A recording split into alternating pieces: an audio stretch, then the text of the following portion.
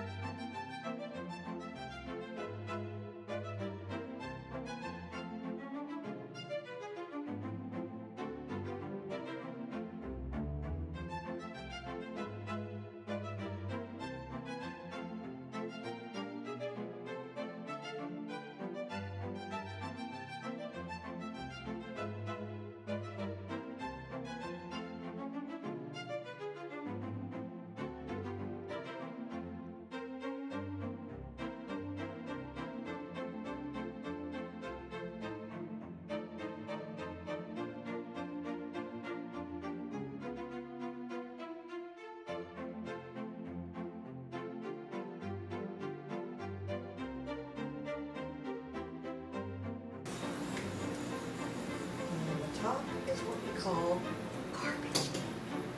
So I'll take the top off.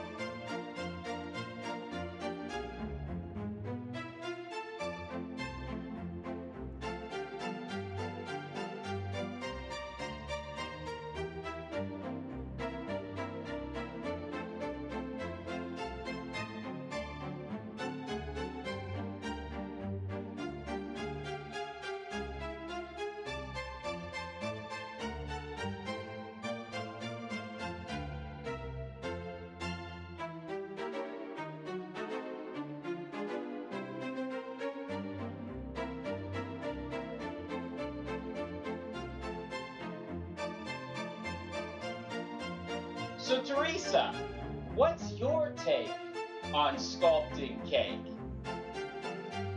My take is that I have a customer, they give me an order, they tell me what they want, a picture, a description. I try to get it as close to that description as possible.